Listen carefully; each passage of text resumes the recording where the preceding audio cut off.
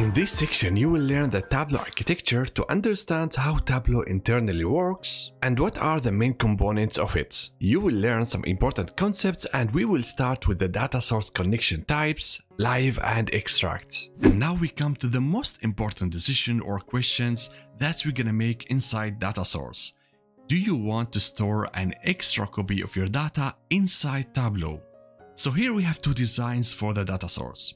Either you're gonna say no, we don't need a copy inside Tableau, the data should stay where it is in the source systems. Then what gonna happen, each time your visualizations needs data, it's gonna send queries directly to the external database. And then the database gonna send the results back to your visualizations, so the data comes always fresh from the sources directly to your dashboards. This type of the connections, we call it a live connection. Or you're gonna say, yes, let's have a copy of our data inside Tableau.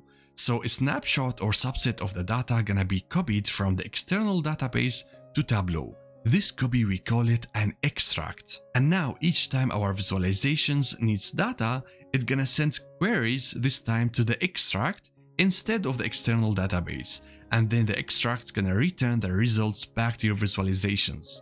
And since the extract is inside Tableau and very close to the visualizations, we will get a great response time and very fast performance. This type of connection, we call it an extract connection. Alright, so now the question is, which connection type should I use in my data sources? The typical answer for this question is, well, it depends. Because here we have a trade-off between performance and data freshness. For example, if for you the performance is way more important than the data freshness, then you have to go with the extract, since the data gonna be stored inside Tableau in memory using the column store technique.